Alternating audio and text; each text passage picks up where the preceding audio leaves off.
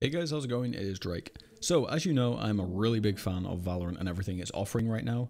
I think their communication is stellar. I think the fact they're adding things very quickly and adding changes that the community is asking for, and also things that they aren't asking for, things that they believe as professionals will make the game better and give it a better quality of life. I am enjoying everything so far. But in my video the other day where I spoke about $100 skins and stuff like that, there was a subscriber that spoke to me about the neglect that the store has and the fact that the skins don't really offer that much for how much they're worth. And this caught my attention. It's something I'd thought about a little bit, but not too much. I was caught up in the hype. I was caught up in the excitement of the game and everything that was happening. But when I started to look at it, I kind of agreed with him. I'll pop his comment on the screen right now for you guys to read it.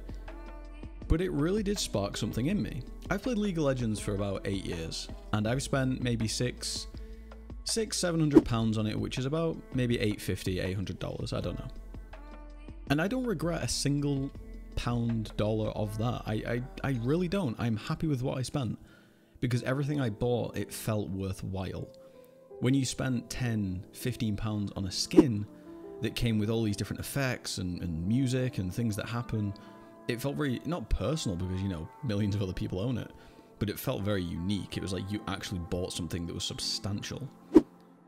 And when you look at the price comparison of something like Valorant, it's very difficult to look at it and say, you know what, yeah, this is worth money. I can see why this is worth this much.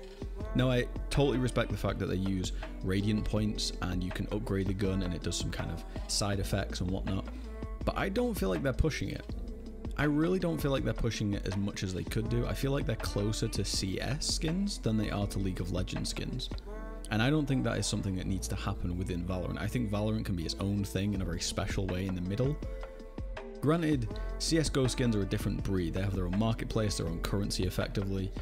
I don't want that for Valorant. I really don't. I don't want to see $1,000 knife skins on the store or in any other way. I'm not interested in that, and I don't think many people are either. But when I look at something like League of Legends and I look at Arcade Caitlyn or the World Championship skins from, you know, FPX and Fnatic and stuff like that, I find that really interesting. And I've shown them a little bit on this channel before.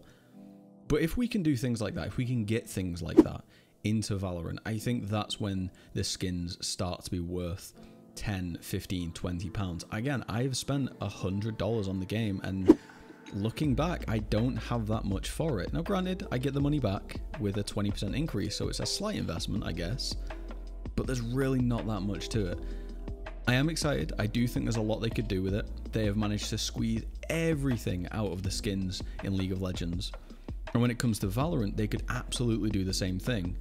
Space Invader themes, you know, arcade themes, pool party themes. You know, Omen has got so much potential for so many different types of skins. I'm really excited to see what they do with it and what they could do with it. What I'd like you guys to do though is like and subscribe, because my goal for this year is to hit 1,000 subscribers and I've got like 6 months left. But what I would like you to do even more so than that, if you don't want to do that, is speak to me in the comments down below. I reply very quickly because I do not sleep.